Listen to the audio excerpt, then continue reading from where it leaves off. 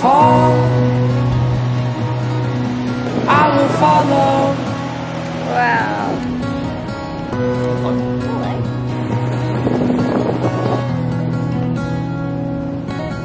If you fall, I will follow. So me and my boyfriend have come away for a few nights to this beautiful Airbnb. It is so stunning, and I wanted to show you guys around a little bit.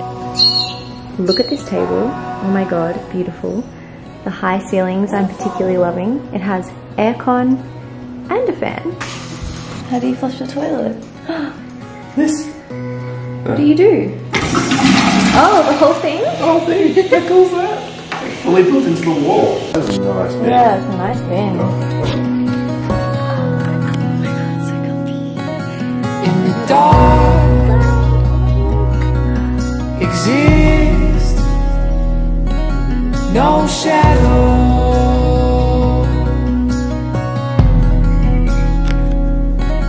In the dark exist no shadow. Screen to look at your camera. In the dark exist no shadow.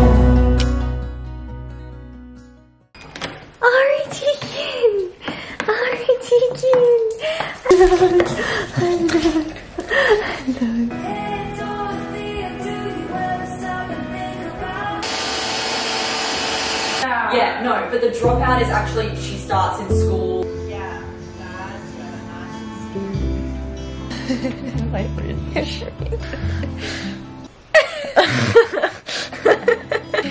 I have a question. Yeah.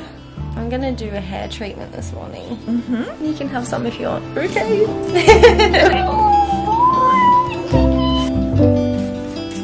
Hot girl croissants.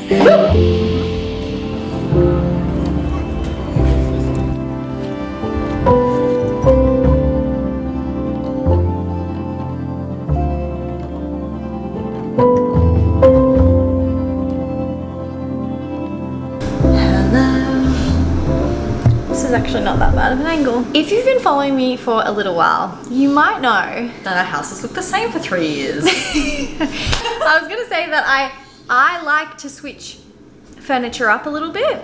I do it in my bedroom quite often.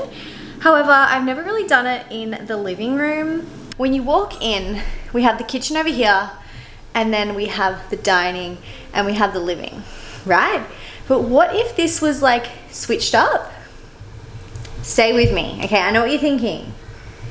No, but I think it could work, because then if we have the couch like maybe along here and the TV there, it also could be really great to be able to like watch TV while you're like cooking and cleaning up and stuff, and then we could have the dining out there and it could kind of like open up onto the deck.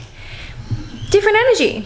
I think I need to see it to believe it. Yeah, I think I do too. Like, look, it could be an really absolute no, That's but I just need to try it. I love doing things like this. I know, and like literally like this has like in a new this space. This has same energy as like when I used to play with my Barbies, and but like actually what I would do is I wouldn't actually play with the dolls. I would God, this is so funny. every single time I played with them, I would pretend that there was a robber in the house.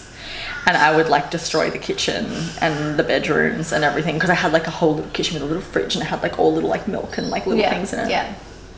And so you just then I had to put the house back together. And that has this has same energy. Yeah. This has same energy. I think that like pull it apart to put it back together again. Exactly. That's a fun thing to do. It is fun. And worst case scenario, we put it all back and we've cleaned out literally everything that's like, to be honest with you, like have we ever vacuumed under that side of the couch? I don't know. No, I don't know. I'm so excited. Oh my god. Let's get into it. Well, sorry.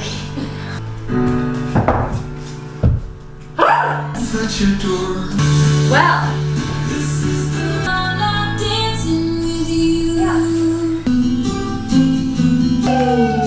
Guys, do you know that we like it? This is like 100% my new spot. I'll be like, oh, let me watch. So much fun. I'm getting a kick out of the new guys, but I'm also getting a kick out of being able to clean properly. Yeah. Like I'm just like, thank God. I like the idea of reorganizing that as well. Yes! Actually, we can pull it over a little bit that way. The lights are on! Oh my god, I'm completely obsessed. This is a favorite thing, most favorite thing we've ever done. Hello. Hello. Hello.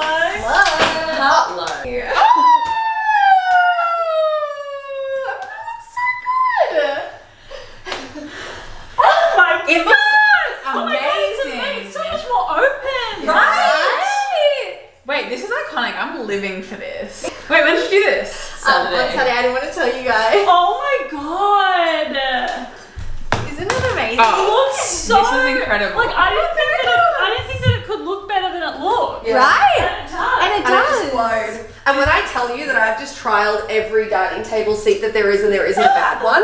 Oh my god. Also, on the benches, I put little soft things so it doesn't make a noise. Underneath? Okay. Yeah. You really upgraded the space. I The records on the wall. And the is red- iconic. Elevated. Wait. It's elevated. And now you don't have to fucking put your laptop charger in the toilet. Right. Literally. I know. When you brought it up, I was like envisioning it and I was like, I think it'll look good. Like, I don't know if it'll be as good as Yeah, that one, but that's exactly what everyone. I'll put it I've up. done some handiwork. Hey! And I hid all Wait, of but that the- looks great. Oh my god, wait. I didn't even notice that. Yeah, I you hid- can't even see it.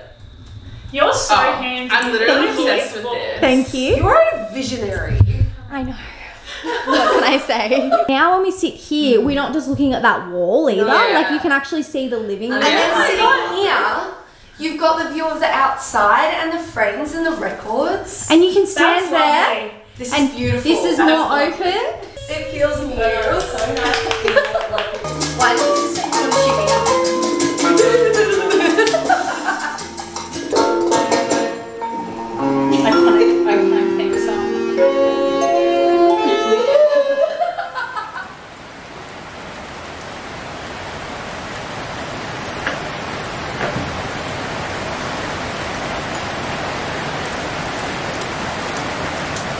Just having a cup of tea in my new dining space, which I'm absolutely loving.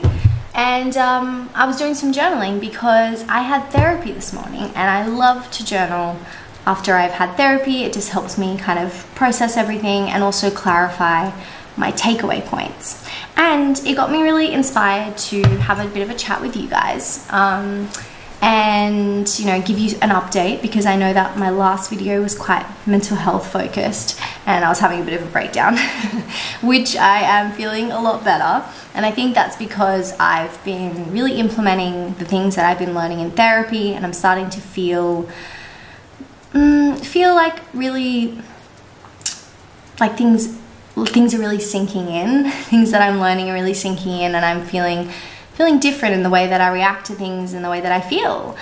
So that's really nice. And I was thinking about how a few videos ago I was talking to you guys about how I was doing like inner child work and reparenting in therapy, and a lot of you guys were asking me about that, so I thought I would share a little bit of that today, because that's what I was talking about in therapy today, and I felt so good after talking about it.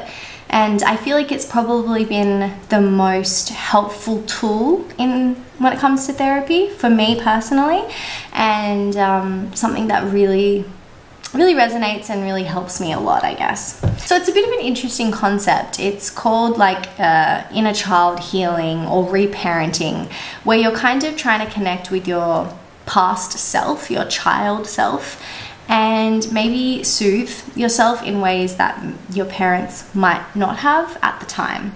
Because obviously we all have childhood stuff, we all have a bit of trauma from our parents, regardless of how good or bad our childhood was. Obviously when we're children, that's when we're forming our belief systems and our love languages and our attachment styles. I guess just so many things that we carry into our adult life when it comes to love and relationships and self-worth and, you know, etc. If you don't know about attachment styles, look them up, very helpful, especially when it comes to love and relationships. So this tool of healing the inner child is something that you use when you're feeling triggered.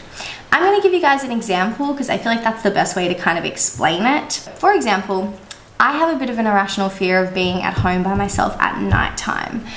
I know that I'm safe logically, but the fear is still very, very, very present. My heart might start racing if I hear a tiny sound, or I just can't sleep, or I feel like someone's gonna break in and hurt me.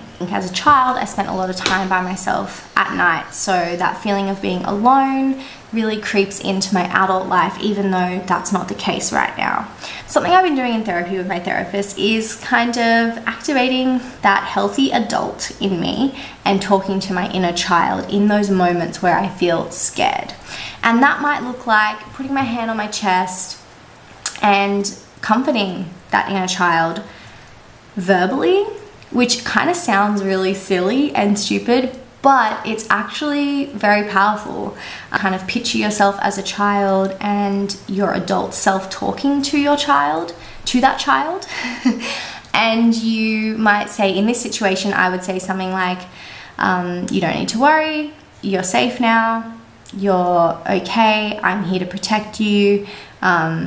You just kind of soothing that child. Whatever you think you needed to hear as a child that you maybe didn't get from your parents or a loved one. That's why it's called reparenting as well, because it's kind of, being that parent figure for yourself that you might have needed when you were younger. And almost every time I do this, I feel a sense of relief. I feel the fear leave me. I feel relaxed. I feel confident. I feel strong in myself. It's a really, really powerful tool to kind of bring the power back into yourself, to not rely on anyone else to soothe you or to come and save you. I don't know, it's like a psychological hack. Honestly, it sounds silly, but it works. It really, really works. So yeah, I don't know, look into it if you're interested, because there can be a lot of different ways that you can use this tool, and I don't even know if I've explained it perfectly well. It can be a little bit confusing, especially if you're kind of new to therapy and the world of therapy and kind of dealing with different things. But that is one tip and tool that has helped me so much. And I don't know, I think that self-soothing and learning how to self-soothe can be so life-changing, whether it's something like being scared at home by yourself, or whether it's self-worth or anxiety. So yeah, I've been doing a lot of that in therapy. We've been talking a lot about different relationships in your life and how different people give you different things, and that's okay. Not expecting one person to fulfill all of your needs, and having different things come from friends and partners, and yourself, alone time, hobbies. My dog fills my cup in ways that no one else can. And that's okay. I've really been working on that, really understanding that balance, and also like the good and bad in things and how they coexist, and that's okay. Yeah, those are some therapy points that I talked about today, and have been working on recently and trying to apply into my life. I've also been reading this book, or listening to this book, called Atomic Habits. Such a good book. Wow, really, really changing my perspective on like routine and habits, and just, I know that they're important, but this book has been really interesting. So I've been listening to that on my walks with Ari lately, and feel like that always gets me in a really good mindset and kind of makes me feel in control of my thoughts in a motivating, kind of encouraging way.